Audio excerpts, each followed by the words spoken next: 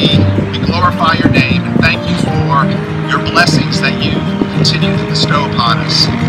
This morning, as we look at this the footprint of our new building, it's really not about a building. You know, when I look out over that space, what I'm most excited about is the number of lives that'll be touched just by this one facility as we add to our thrift ministry. You know, this will be a place that we can hire people from the local community to work, and through which we can employ people that have come through our recovery programs and provide employment for people that need a second chance at life. So again, I'm just so thankful for our staff, for our community, businesses and churches, and everyone that's come together to help us have this vision come to fruition. This is a good place to check for both ways, something you need or something you don't need, and then you can share that with the community. This is exactly what we need. Very, very excited to be a part of it. This is a day that you have made.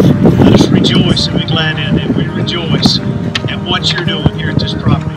And we pray that you will just continue to give wisdom to the leadership of Miracle Hill Ministry, and you'll continue to let lives be changed, not only in Powdersville, but all around our community through the outreach of Miracle Hill. We ask these blessings, and we ask your favor in the lovely name of Jesus. Amen. Amen.